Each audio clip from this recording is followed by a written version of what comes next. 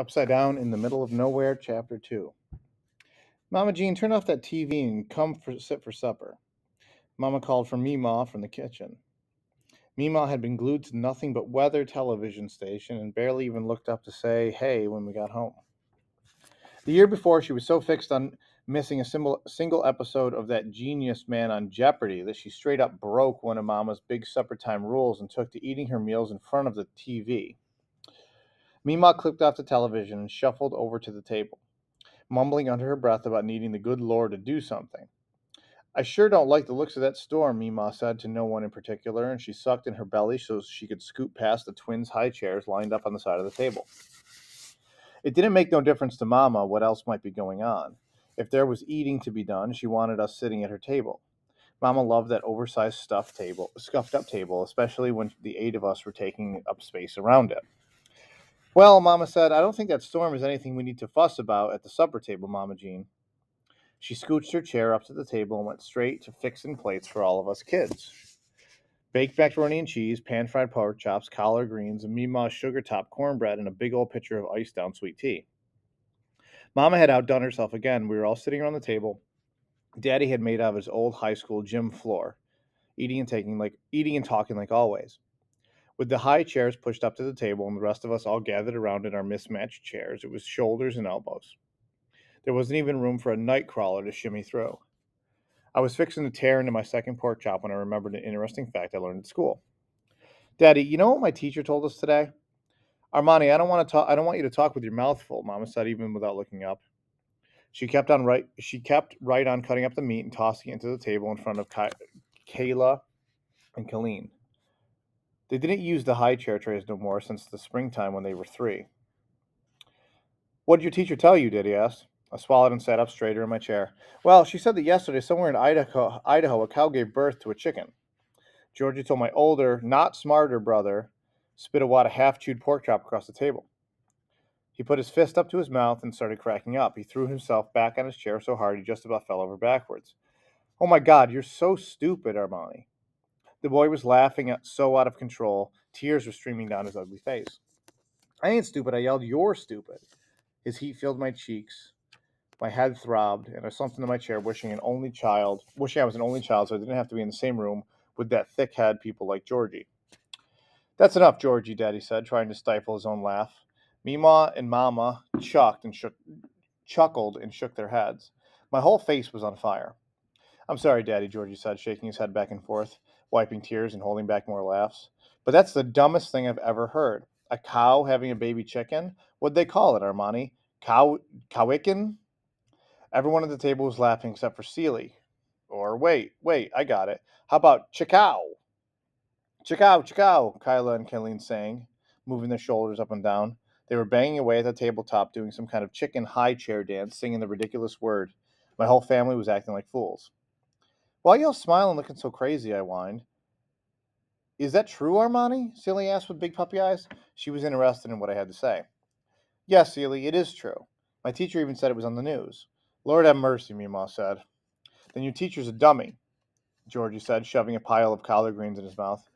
Mr. Curtis, I think that will do, Mama said to Daddy, but her head nodded at Georgie. Shut up, Georgie. You think you know everything, I hollered. Daddy wasn't laughing no more. Well, I know more than you do, Georgie mumbled under his breath, still feeding his face. Yeah, right. That's why you barely made it to the 6th grade, I said, putting sass behind my words and a slide to my head. Daddy stood up. I can't speak for Georgie, but I'm smart enough to know that when Daddy goes up and stands like that, it's best if I just shut up altogether. Your mom is right. That's enough, Daddy said. Understood? Yes, sir, we fussed at the time. Daddy sat back down. Before he went to eating, he turned to Georgie. I don't ever want to hear you speak disrespectful towards a teacher again. I know Armani's teacher, and she's a good woman. A good woman with a vivid imagination, Meemaw sat into her napkin. Mama bit down on her bottom lip, shaking her head at Meemaw. I see my opening and took it. You need to speak respectful to your sister, too. Oh, Lord, Meemaw coughed. Here we go. In your dreams, Georgie said. His voice sounded like a whiny little girl's. Celie leaned in so close to me I could see her food stuck in the back of her teeth. I can't wait to get to 4th grade, she happy whispered. Y'all learn so many interesting things. After supper, Daddy handed out chores. Georgie had to cut the grass, and I had to clean up the kitchen. I didn't care. I'd rather clean 10 kitchens than push that rickety old contraption across the yard. The blades on that thing were so dull it took going back and forth over the same spot at least 20 times before the grass looked even close to cut. Mama had Colleen in the bath, and Daddy was outside, most likely supervising dimwit Georgie.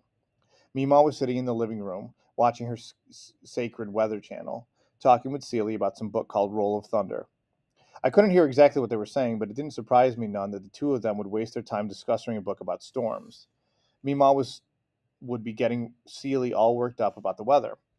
It was only a matter of time. I was done washing except for the big old black cast iron skillet Mama used for frying up the pork chops. I still couldn't believe how stupid Georgie was, and I wasn't in no mood for scrubbing that skillet. Every time I washed that heavy thing, I got a crick in my neck. It had to weigh at least 100 pounds. I was fixing to start on the bothersome blob of iron when Colleen's little cars rolled right over my bare toes. Kayla was tucked under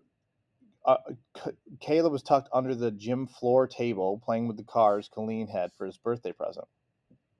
It didn't make no difference to Colleen that his twin had them, because he had never played with them anyhow. He was always too busy being snug up against Mama. If Kyla was wearing pockets, you could bet good money the girl had a tiny car shoved into one. Mama had washed the cars in the laundry more than once by accident.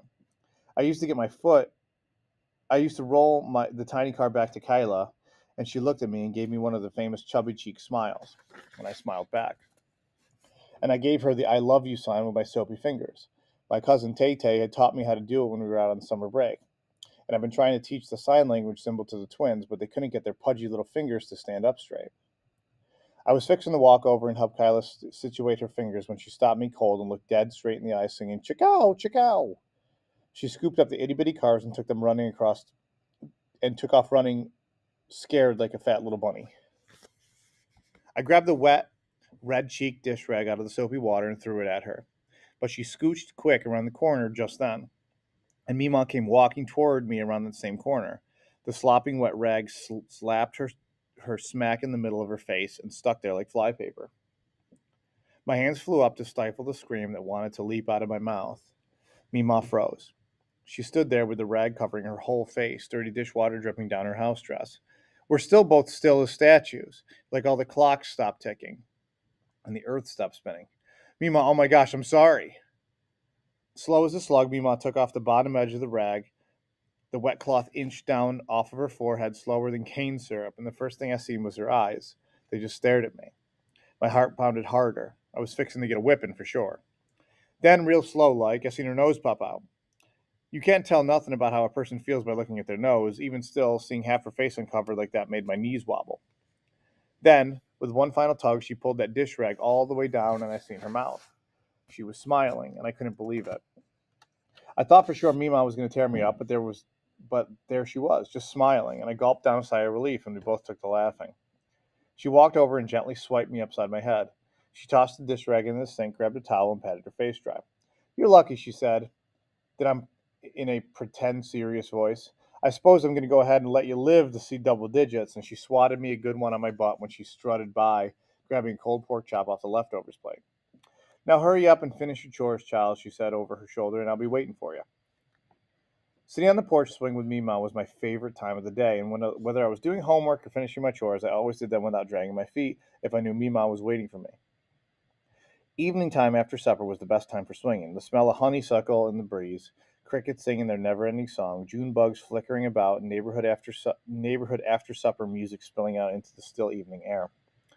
I never even cared about the little pieces of white paint chips peeling off the swing and sticking to my clothes. Mama kept asking Daddy to sand that old swing down and paint it, but the truth was Daddy was scared that if he messed with that swing too much, he might ruin the names on it. My pawpaw, Mama's daddy had made that swing with his own bare hands, and for Meemaw, when they first got married, back before there was such things as microwaves or computers, every time they had a baby, they'd go carve the names on it, making the swing even more special.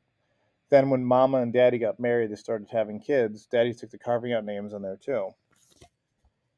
When Georgie was about to make 8 years old, he snuck one of Mama's butter knives and did his best to dig out the I sitting up between the G and the E of his carved name. But all he managed to do was leave behind a big old ugly sloppy fat letter I instead of the nice skinny one Daddy had put there. He said he did it because he wanted to just be George like Daddy, not Georgie. And from then on, it looked like his name had a big old scratch. Daddy was mad for 2 or 3 days after that. There were names scattered all over that chair swing, but most times I sat resting my back on my own name. It's been a special chair for a long time, all right. So I sat there, never minding the specks of white that rested on my head and rested my head on Mima's shoulder. Mima, why don't we call you Grandma or Nana or something? I asked. She took my hand and sandwiched it all sweet between hers. I reached over and played with those loose skin on the back of her hand. It felt soft and buttery like the leather of Daddy's old wore-out Bible. I took to wondering how her veins could move back and forth like that without hurting. Well, she said, I always called my grandmother Mama, and your mama called her grandmother Mama, so it seemed natural for when my first grandbaby was born, I'd be Mama too. Georgie was your first grandbaby, right? Yeah, he was. And that sweet child started talking and gave me the name Mima. Why? I think he was trying to say Mama.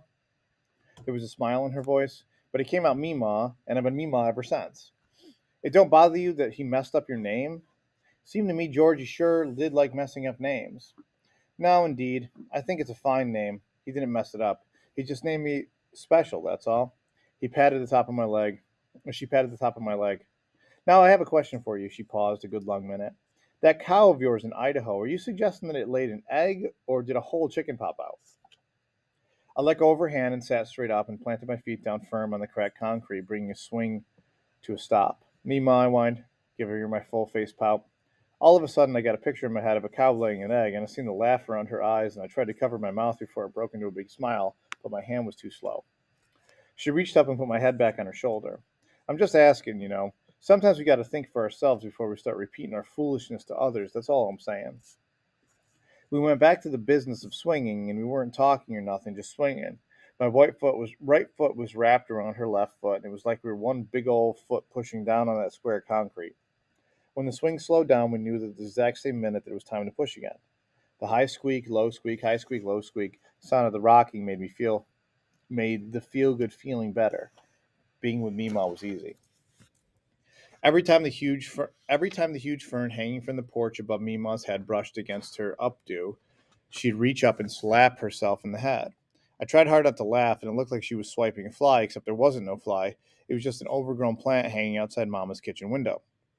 Right when I thought she might have forgot, Mima reached into the half-torn pocket of her favorite yellow house dress and plucked one of them hard caramels she knew I'd walk all the way from New Orleans to Jackson, Mississippi for.